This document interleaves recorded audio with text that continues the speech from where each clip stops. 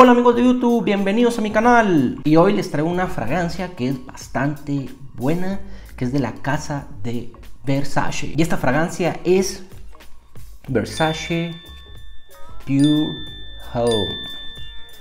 Es una fragancia muy clásica en la perfumería y una fragancia bastante cítrica con toques aromáticos, bastante buena para el verano. Y vamos a ver un poco de información de esta fragancia. El acorde principal, lo cítrico, lo fresco, lo verde, lo floral, lo aromático, una fragancia muy buena. Ideal para verano, para días calurosos, queda perfectamente bien con 6 atomizaciones.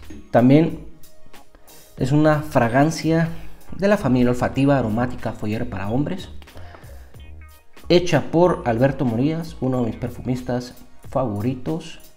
Se lanzó en el año 2008 y tiene notas muy cítricas con notas ambaradas muy buenas. Las notas de salida son limón, neroli, bergamota y rosa de maíz. Y las notas de corazón, jacinto, esclarea, cedro y geranio. Y las notas de fondo son abatonca, almizcle y ámbar. Bueno, esta fragancia por lo menos en mí tiene una duración de aproximadamente 3 a 6 horas y entre más calor va a dominar más esa sensación de longevidad, casi a llegar a las 8 horas perfectamente con 6 atomizaciones. La Estela, si es una Estela moderada, va a irradiar casi 1 metro de distancia, que es bastante bien para una fragancia cítrica. Y muchos la comparan con Homme Sport de Chanel, que precisamente considero que sí se asemeja, tienen los mismos ADN, pero es un poco diferente en el sentido de cómo se van contrarrestando esas notas en la salida, en medio y en las finales.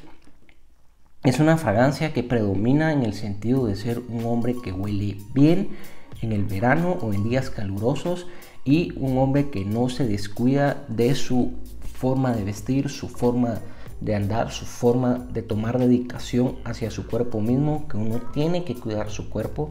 Esta fragancia hace esa sensación de un hombre que se cuida de sí mismo, que se preocupa de sí mismo, que anda siempre bien vestido y todo, en el sentido de un verano perfecto.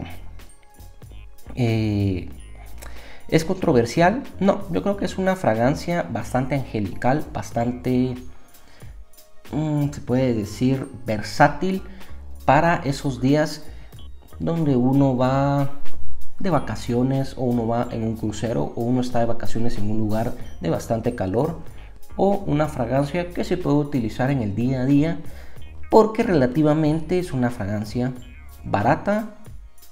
Tal vez no barata, pero sí en el sentido de buen costo, aproximadamente $36 los 100 ml, y muy caro, $50, $60. O sea, entre ese rango ustedes la pueden conseguir muy bien, y es muy versátil para usar en todo el año. Y amigos, este ha sido el video por hoy, espero que les haya gustado. Cualquier consulta, coméntenme abajo, con todo gusto les responderé. Muchas gracias y hasta luego.